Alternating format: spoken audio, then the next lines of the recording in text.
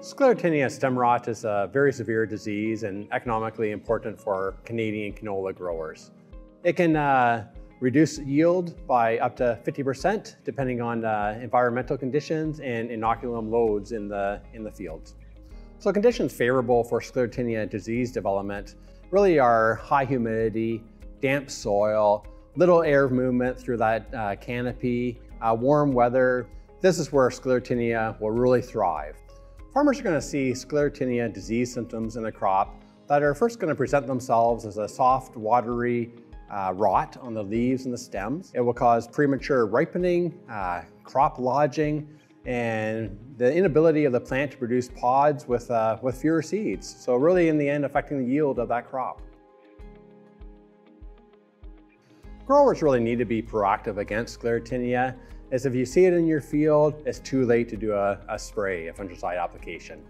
So some of the things that we can do are scouting, looking at the environmental conditions, grow Sclerotinia resistant products.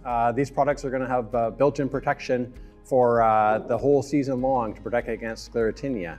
Crop rotation is also important. Growing a canola crop after a non-host crop, such as a cereal that is not affected by white mold or Sclerotinia, that is another very important step. And the final step that can be taken is applying a foliar fungicide, which is really best applied at that 30% bloom when most of the flower petals are out and will be able to get covered with the fungicide. The Pioneer Sclerotinia protector trait is in high-yielding hybrids such as 45 CS40 and P505 MSL. Pioneer Sclerotinia resistant trait has been in development in our breeding group for over 20 years, combining new sources of Sclerotinia resistance together and putting them into a complete agronomic package. The Sclerotinia resistant trait can offer over 65% disease reduction, lessen disease transfer, and disease severity. Basically, we are a canola technology hub. A lot of different activities that happen here.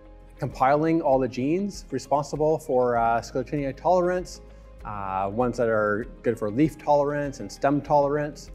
And also we do some precision phenotyping, which is key to characterizing our products. We will lay down drip tape, inoculate with ascospores, and cover the nursery with a shade cloth to have that high humidity, warm environment at that canopy level to accurately score and rate our Sclerotinia products that we're commercializing into the Canadian market. These are the products that get advanced into high-yielding canola hybrids with a Sclerotinia-resistant trait, along with next-generation clubroot traits and strong agronomic package all around.